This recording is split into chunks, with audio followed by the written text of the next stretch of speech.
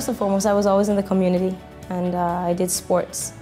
And many times, parents would come to me and ask for some assistance with their child's homework, particularly math. And it was my niche. I absolutely loved explaining math. I love my job. Every single day, I don't think I ever go home upset about anything. It's just an amazing feeling, something I can't put words to. There are not enough words to explain what you feel as a teacher, especially those aha moments when you know that there's a struggle and suddenly they find the tools. You know, you've left the tools there with them, and they find those tools and they find that solution, and they realize that, hey, I've succeeded. And there's a special glow that comes about a child's look in their eyes, and the only thing you can do is smile.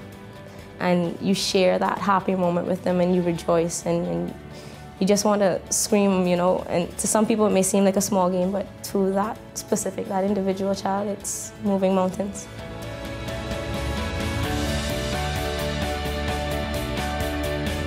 So I was diagnosed with narcolepsy when I was in grade 12, and my teachers made an IEP, you know, and said they were going to make all these wonderful accommodations. However, that actually never happened.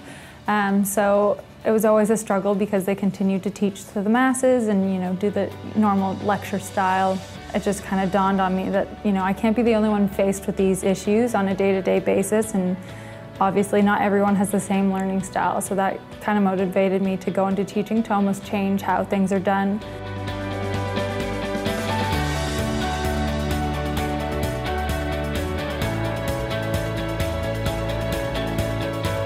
The most rewarding moments are when you first start teaching students how to use communication devices at our school, because, you know, you first introduce it with snacks or something motivating like toys, and I think it's when they first start initiating that interaction on their own and no prompting needed, and then they get to the next step of doing it across contexts, and, you know, they can go up to a stranger and ask for something. I think those are the moments that make it so worthwhile, because you know that this child now has a voice and can go on to communicate, you know, wherever life may take them. I think those are the best moments.